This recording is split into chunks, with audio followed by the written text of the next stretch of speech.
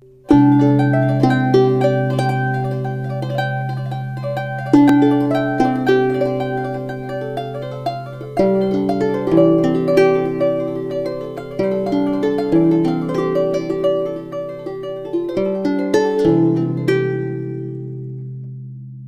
a historic land known to the west as Arakan, there existed a great and powerful Buddhist kingdom for many, many centuries. Obscured by history and politics, this remote, isolated, and little-known land is now becoming known and recognized. The legacy of Arakan is still very much alive, and the Buddhists of Arakan are proud of their unique culture. However, they are in great danger as encroaching Islamic forces are trying to annihilate them and all other non-Muslims and destroy the deeply rooted indigenous Buddhist culture and even Buddhism itself. The Arakanese in their own homeland for centuries have had to fight off and repel countless attempts by Muslims to destroy them. For 1400 years, Muslim armies have annihilated every Buddhist culture they encountered in massive genocides from the formerly Buddhist lands of ancient Persia, Afghanistan, Pakistan, Central Asia, and India. 500 years ago, the Muslim genocidal conquest reached the borders of the Buddhist kingdom of Arakan. Muslim armies tried and failed many times to conquer the Arakanese. If ever the Muslims succeed, this unique culture of the world would be gone forever in a massive genocidal ethnic cleansing. A magnificent royal city called Mrauk U was the capital of the last dynasty of the powerful and prosperous Buddhist kingdom of Arakan from 1433 until 1784. 1784 marks the end of the Arakan Empire by the invasion and conquest of the Burmese kingdom of Ava. In 1826, the British annexed Arakan, incorporating it into the British Indian Empire. During World War II, Arakan was the scene of horrific fighting as British and American troops fought ferocious battles to drive the Japanese out. Arakan, as part of the new country of Burma, achieved independence in 1948. The ancient royal capital, Mrauk U, with its many Buddhist temples and structures spread over a very large area, constitute one of the largest ruined Buddhist cities in the world and is the heart of the Rakhine Buddhist identity. Portuguese, Dutch, and British writers complimented Mrauk U as a city comparable and even greater at that time than Amsterdam, London, and Venice.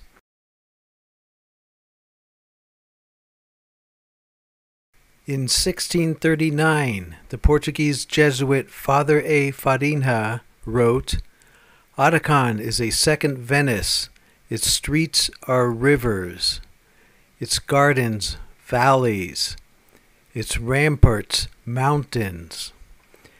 They have chosen for their city a site fortified by nature and impregnable by force of arms."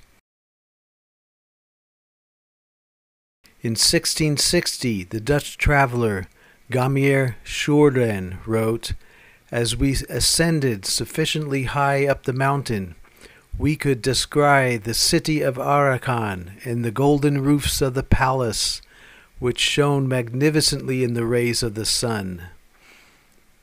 Here and there, both on the mountain and in the valleys, the eye fell upon many Buddhist pagodas, which made the view most enchanting. Indeed, it would be difficult to imagine a more entrancing landscape." For centuries, Arakan was the strongest kingdom in the Bay of Bengal area and beyond. It ruled over vast areas including Chittagong in present-day Bangladesh, which itself has a history of close to 2,000 years of Vedic, Hindu, and Buddhist empires. The most influential foreign power for the Kingdom of Arakan was undoubtedly the Portuguese, who were the first Western powers to navigate, explore, and trade in faraway Asia. The Portuguese and Arakanese formed a powerful alliance. The Portuguese had the best and fastest ships, the most advanced weaponry of the time, and the best navigation skills in the world at that time, and the Arakanese gained greatly from their alliance. There were several thousand Portuguese living in the royal city Mrauk U, also in the Portuguese town of Dianga, close to Chittagong. From the 15 to 1700s, Mrauk U was at its highest and most prosperous period, and was a highly developed world city. The design and layout of Mrauk U and its architecture, temples, sculptures were as great or even greater than other grand cities of Asia and Europe, such as Pagan, Angkor Wat, Ayutthaya, Prambanan, Lisbon, Venice, Amsterdam, and London. Mrauk U had complex defense systems, utilizing the natural hills, streams, and rivers, while incorporating moats, earthen ramparts, walls, and forts to protect the central city and palace. The Arakanese ships were fast, their sailing techniques were skillful, and their weaponry was advanced, all due to Portuguese influence and the alliance they had with each other.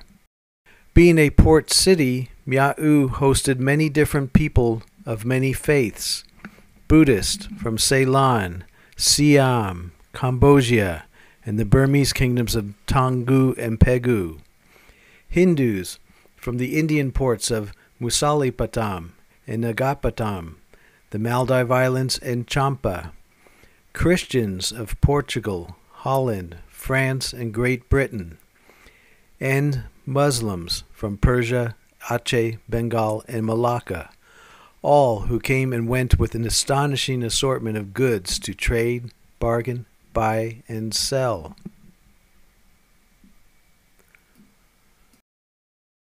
The Augustinian friar Sebastian Manrique, who lived in Arakan for 8 years in the early 1600s, described life in the capital of Mrauk U. So numerous were the different classes of dress and language that the eyes were kept busy distinguishing the different nationalities by their apparel.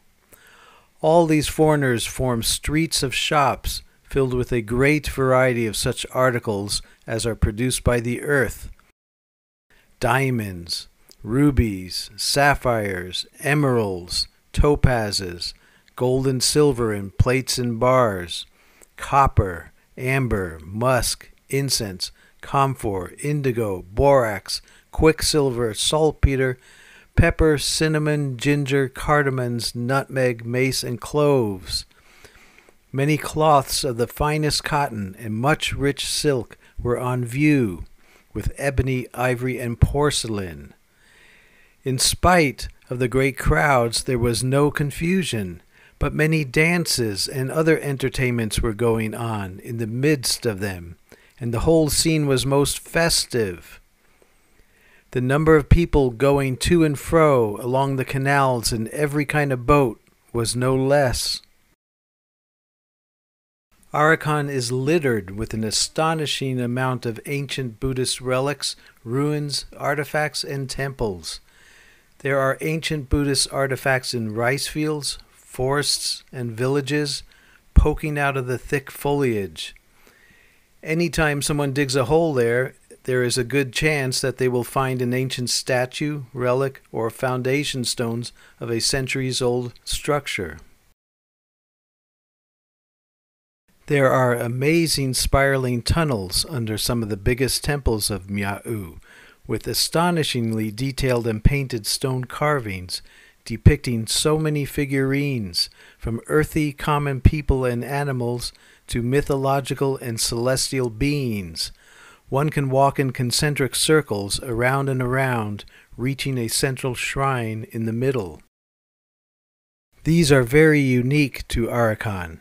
One does not see this technique of temple building, nor these stylings of all the carved figurines, animals, and celestial deities in surrounding areas. These are indeed cultural treasures of the world. Also, very unique to Arakan are the Buddhist caves, carved into the exposed rock cliffs. These caves are in Ponajan, an hour or two from Sitwe. This is in Paukta, several hours by very pleasant boat from Sitwe.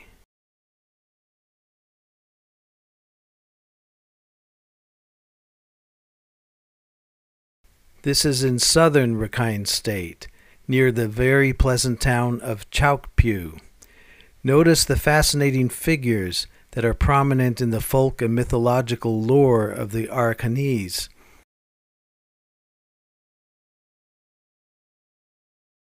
In northern Rakhine State, we have Xichang, close to Ratedong, with many folk-like figures on the outside and then mesmerizing colors and serenity inside the caves.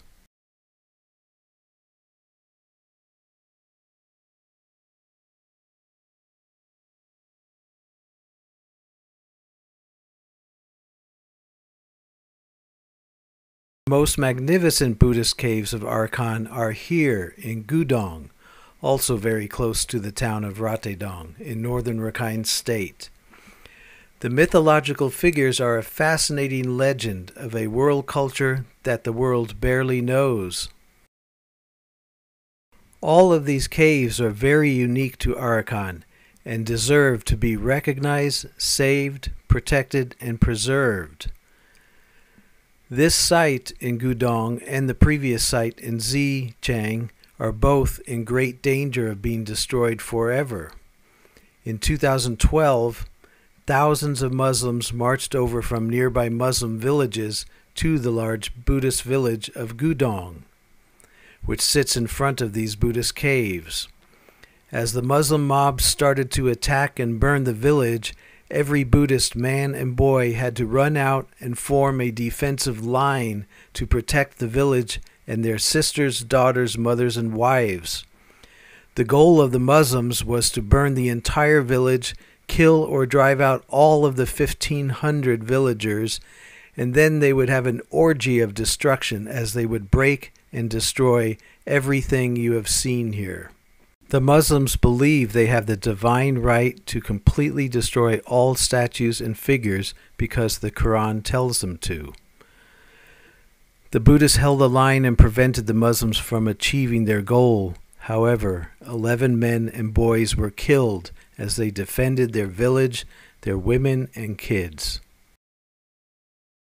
The legacy of Arakan lives on. These are the descendants of those who built the magnificent structures behind them. This land is the one and only homeland of the Rakhine Buddhists. The men play sports, the women talk at the wells, and life is simple, or it could be, if not for the dangers from an alien culture who wants to exterminate all of these people and take the land from them.